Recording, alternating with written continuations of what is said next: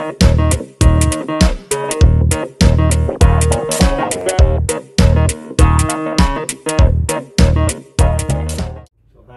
day. Dito yung isang patient namin. Meron siyang right hip luxation. So, we will try to reduce it via close reduction kasi wala pang 24 hours. Actually, kagabi lang siya nangyari. Dinala siya sa emergency clinic. And dislocated. So, gagawin natin, babalik natin siya. So, bigyan muna natin siya ng konting sedative.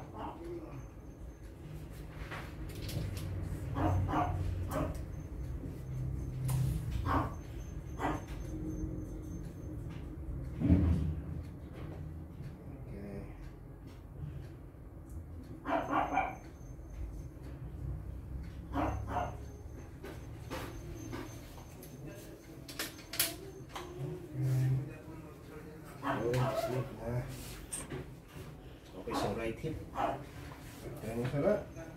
Kung dislocated siya, kasi supposed to be yung greater trochanter niya, sciatic tuberosity at saka yung ilium, dapat kasi triangle siya. Kaya na ito halos straight yung line. So what we are going to do, so it is craniodorsally displaced. Ayan o, mararamdaman mo siya.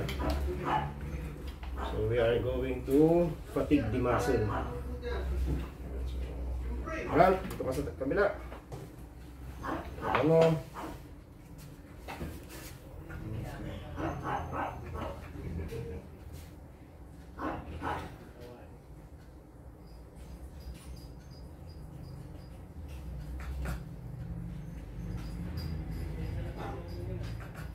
Stop muna. Pause muna. Yan natin kasi medyo nararamdaman niya, kapatid. Kawawa naman.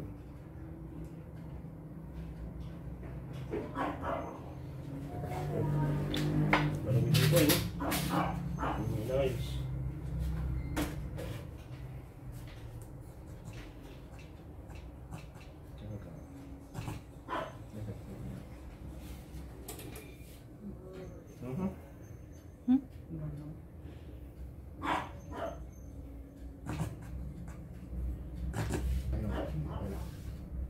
Belum dah. Okay. Nice banget. Ayun. So, ayan. So, i-check natin. Medyo mas mababa na yung kanyang greater trochanter. So, nakabalik na siya. Medyo movable na rin siya. Unlike kanina.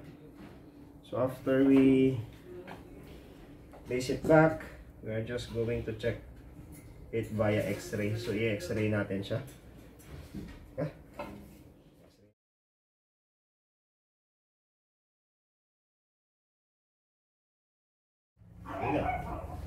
Okay, so nag-check tayo ng x-ray and pasok naman na yung femoral head dun sa kanyang bone sa kanyang acetabulum. So, it's back to its normal place. The next thing we need to do is to do a MR sling.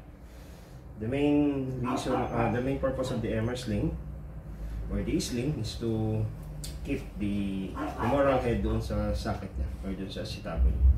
Okay? So, we're gonna place that. Okay.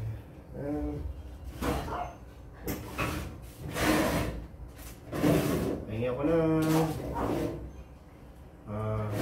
wadding sheet.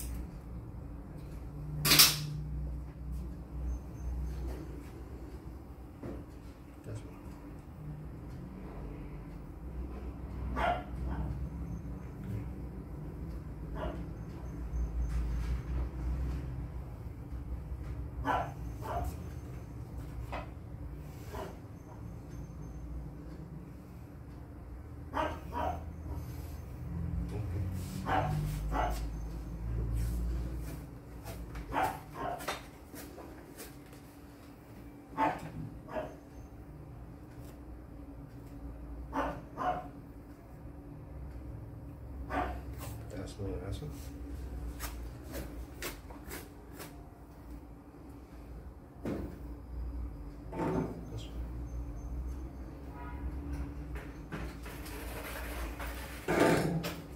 Taas mo pa dito, taas mo rin dito. Dito, dito.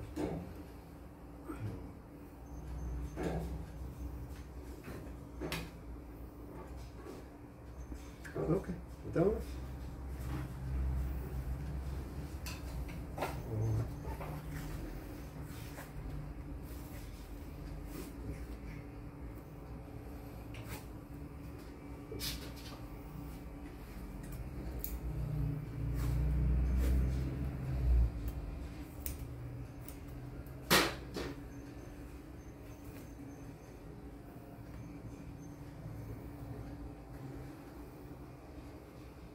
Okay, tama. Okay, so we're done. All right.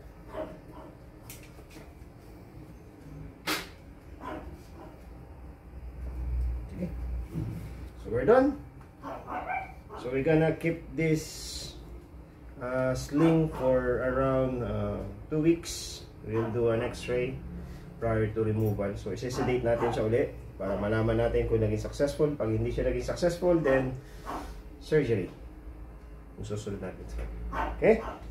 So, okay. I need to see you after 2 weeks. Lagay sa recovery cage.